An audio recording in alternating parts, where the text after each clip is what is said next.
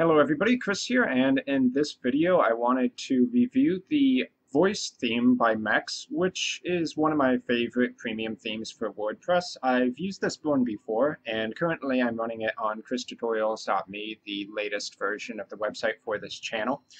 And as you can see, it's set up to be something of a cross between a news or article website and a blog. I think it can work pretty well for both, but it's advertised as news magazine style websites. So on the front page, you can see these different sections that I have added without a page builder. In Voice, instead of using a page builder directly, they instead give you the option to basically set your page up as a module template. And in those module templates, you add in certain sections like categories of posts, where you see WordPress and YouTube down here. The most popular, most popular articles lately, which actually is determined by the number of views that your posts get, because the voice theme can actually track the number of views that each of your posts get, which is really interesting. I think coming from a YouTube background, that's kind of a cool thing to have. It feels familiar. And up here at the top, the latest articles, of course, that's one that pretty much everybody is going to want somewhere on their site. So the voice theme, it doesn't actually have a built-in page builder, as far as I know. Instead, when you choose the modules template, the page template, you get these sections to appear down here, namely modules down here. And that kind of fills the need of the page builder, but maybe doesn't have as many extra functions as the page, like a classic page builder would actually have. That said, it would be very easy to go out and grab a external plugin, a third-party plugin for the page builder functionality if you still want that kind of thing. So I don't really think you're losing out on too much there personally. Now, another thing I really do like about the theme is color-coded categories. So for each post category you set up, you can also assign a color with that. You can see here that not only on this sidebar widget does it display the colors with the color bar, but also on each of the posts it's going to color code the name of that category, and I think that really helps for making those categories more visible, making it more clear what you're looking at when you look at it. So you compare these two posts, and even without really reading, you see that they both have the same blue color, so you know they're both from the resources category.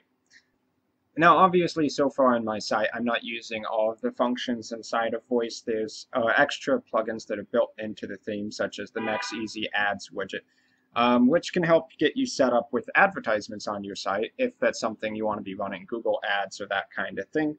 So in the modern age, most sites out there are really big on promoting their social media pages and having a presence on most of the big networks like Facebook and Twitter. And this is a tool that can help you out if that's something you're interested in. So by setting up a bunch of different social profile links, you can basically make a grid, sort of like down here for this top WordPress themes widget I set up, which is actually the Theme for Smart widget, by the way.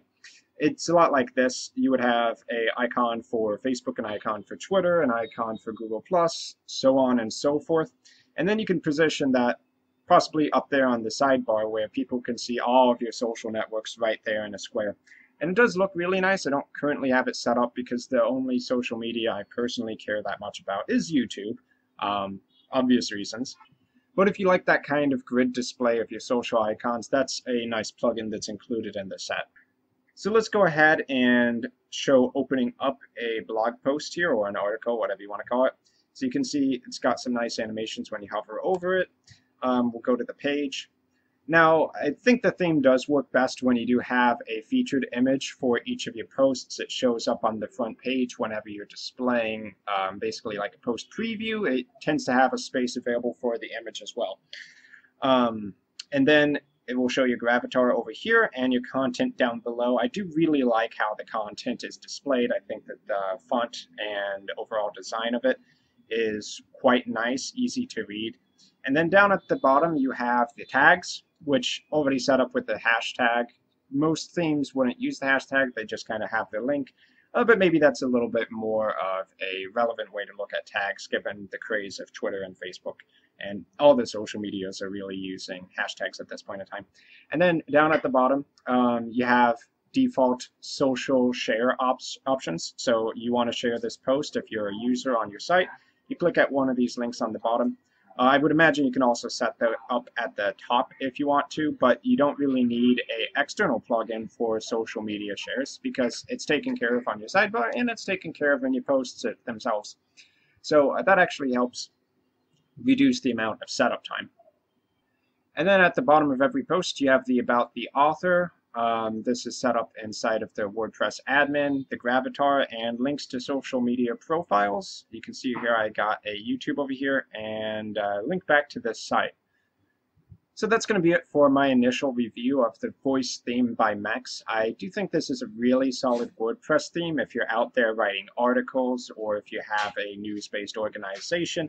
It's clean, it runs well, and the plugins that support it help add good, useful functionality without really bogging down the site. That's a problem with some of the most popular themes, in my opinion. They just have too many features that you don't even know where to start. So I've been Chris. Thanks for watching this video. If you want to check the theme out, I'll have a link in the description, and I'll see you in my future content.